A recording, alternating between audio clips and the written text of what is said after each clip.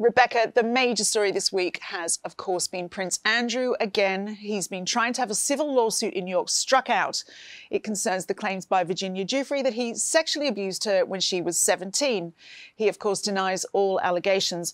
As we record this, we're still waiting to hear whether it will go to trial, but his hopes of striking it out there are hanging by a thread. You're absolutely right. It's once again dominated the royal landscape this week. And I was actually on that conference call when the hearing was held in New York on Tuesday, in which, as you rightly say, Andrew's lawyers were attempting to get the case dismissed before it even come to trial. And it was a pretty brutal and bruising encounter for them.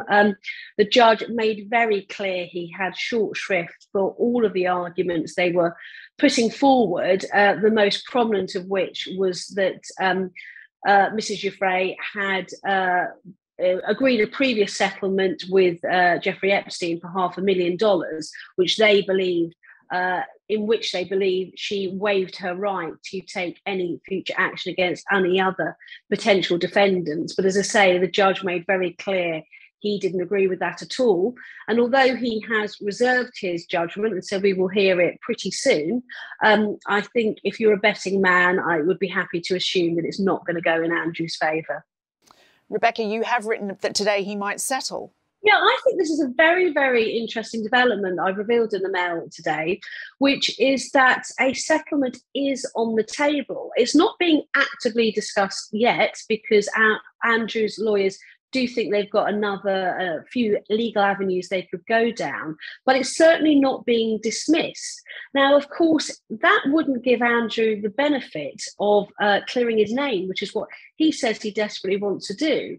But I think Andrew's lawyers are very well aware of what they describe as the attritional effect that this is having on the royal family.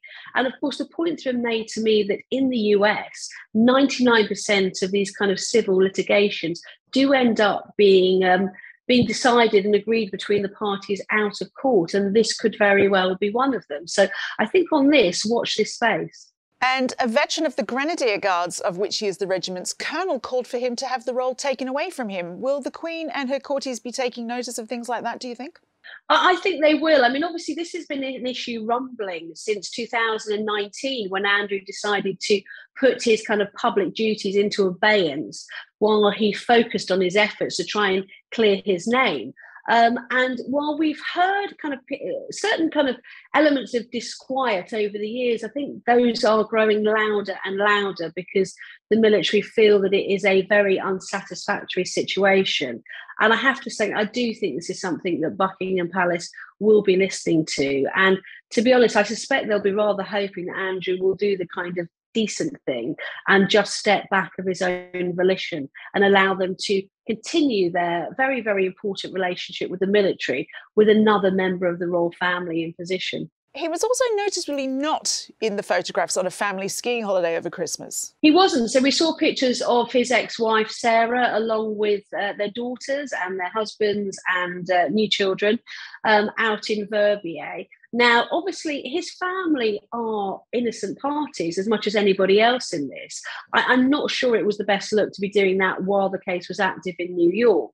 But I mean, I wrote a story, gosh, it must be about 3 years ago now, in which I said that Andrew was unlikely to ever leave the country again, particularly in terms of going to America, but pretty much anywhere else, until he had conclusively sorted out the issues involving Virginia Giuffre, whether that be the civil litigation or the kind of continuing FBI investigation, who have, as we know, asked to speak to him as a witness to Epstein's crimes, and that hasn't happened yet. So again, I can't see him daring to poke his nose out of the country until things have been sorted out once and for all. The full case hasn't even started and already looks pretty ugly.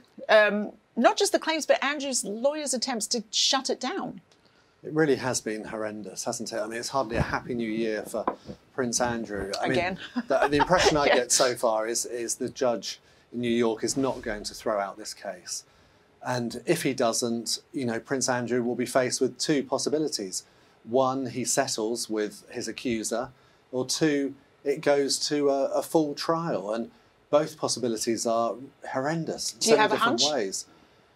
I think, as Rebecca reported today, he may have to settle, frankly, because, you know, can you imagine? We've got this wonderful year ahead, celebrating this unprecedented platinum jubilee for the Queen, and then it would be dominated by headlines day after day about this frankly sordid case. And the royal family they just can't have that.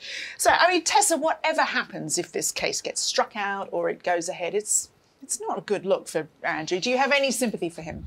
He's in a pitiful position. I think it's hard to have sympathy with him when he didn't express any sympathy for Epstein's victims when given the chance by Emily Maitlis in that very public interview, which we've now discovered they rehearsed. You know, it wasn't even like it was a sort of ad lib. You know, do you have anything extra to add? I think I've got that covered. Chin wobble. I think I've done very well. Yeah. So, no, but do I have sympathy for the broader royal family? I do, actually, on this issue. We've all got an errant uncle, perhaps not in quite the same mode or style, but all that kind of relation that you're not in full control of. But this is a family which has a very public face. It's a family that doubles up as an institution of state, and therein lies this giant conundrum in the Queen's Platinum Jubilee year when she is 95 and frail. It just couldn't be worse timing. Well, it's interesting you've written in your column, Richard, you know, this big royal year, and you think that he still believes, Andrew, that he could make a comeback. It really is bizarre, but I think he lives in a bit of a fantasy world, and I think he's kept telling his mother, oh, don't worry, we'll see this off, whatever. And the story that was in my column was that he set up this sort of scheme, Pitch at the Palace, to help budding entrepreneurs get investment. And he's kept it going, and it's going now. It employs 3 people, it's got hundreds of thousands of pounds of funds, and it plans to resume as soon as the pandemic's over, in their words. There's no acknowledgement of Andrew's troubles. So I think he genuinely thinks that he'll be able to resume his public life once this case is out of the way. It's so interesting, isn't it? Because I think this time last year we were discussing that how big a distraction can this be as this important royal year comes. And I think some of us thought that perhaps this matter would have been dealt with, but it's just becoming a bigger distraction. It's a giant PR case, and every time he tries to scuttle it on some technicality, it looks worse. Yeah. He may as well settle, because actually he's done the equivalent by trying to claim she lives in Australia, or, you know, she'd already been paid off by Epstein, who he's also saying in the same sentence, you know, he didn't have any doings in that context with. So the whole thing does stink. What's interesting, I think, from his point of view, is that he hasn't front-footed it in terms of saving his family. I'm surprised he hasn't said, look, I'm going to renege on those titles just to make it easier for the Grenadier Guards, for the Queen. At the moment, while the sword of Damocles is hanging over my head, and while he's absolutely said he's innocent, you can still say you're innocent, but say, look, I want to take the pressure off my family. So I'm going to sit right back and going to, you know, hand over those titles, even if it's just temporarily. And he hasn't done that, which is interesting. It says quite a lot about him as a man, and it says a lot about him just absolutely being convinced that he is innocent. That's the only note he's struck all the way through. And remember that he still, maybe that's the point. We just don't know. She's made these claims. He hasn't been accused of any crime whatsoever. This is a civil case. And then he's in this sort of very difficult position of what to do next. But if there is a settlement with no liability, do you think that in the media, cynical old me, can't see that ending the story in the media? Do you think it will calm things down? I think that he has to face the facts, which is that if he comes to a settlement with his accuser, that is it. There is no way back to public life at all.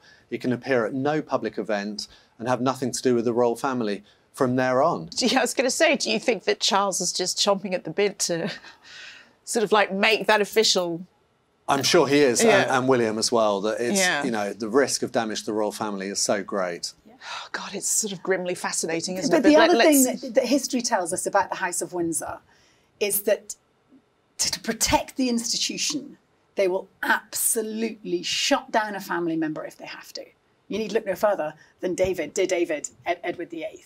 You know, that is what will happen to protect the institution, come what may, I'm afraid, I think.